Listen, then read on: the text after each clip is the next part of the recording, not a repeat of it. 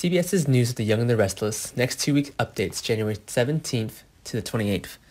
Tess has prepared her life for a long, stable life, and she will propose to Mariah with the desire to be with her forever.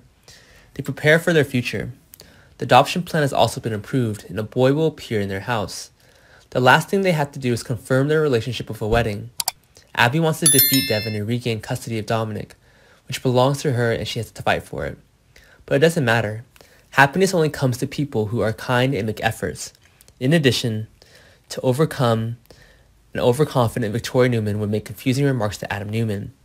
Devin sues Chance because he has PTSD, a mental illness, but he wants to father a patient will not be allowed near unrecovered children. But it's not a problem, it just needs time. Chance will completely treat it and regain the right to be a father. Devin wanted to share custody, but Abby immediately refused.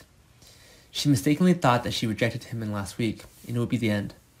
Chance is thinking you don't deserve to be Dominic's father. You think you're lacking too much. Are you ashamed of what Devin said? Abby needed constant comfort and encouragement, but Devin would tell her he was worried about Chance's state of mind and how that might affect Dominic. Adam tells Victoria to stop her dirty plan.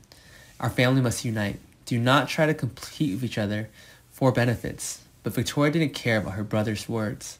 Adam knew well that Victoria found out about Billy Abbott's plans because Victor Newman had rubbed it in his face.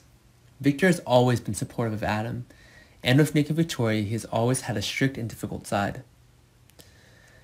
He justifies the reason for doing this is that he wants to make up for Adam for living without his father. But does he need those? Adam is strong, independent, and not used to being helped, but he just wants to help others. But he won't comment on her when sitting down. He will stand up and give it back to her the right way. Well, don't be too confident that he will always have and give it back the right way. Your or Ashlyn's support, Adam would reply. Will Mariah accept the proposal at this point? That's also the question we want to know. Tess and Mariah will put aside this for now. They must protect the future of Dominic, help Abby get back what belongs to them, and Devin is too greedy and must be punished. And she and Tessa decided to start a family by adopting a child. So the next step for this couple seems clear.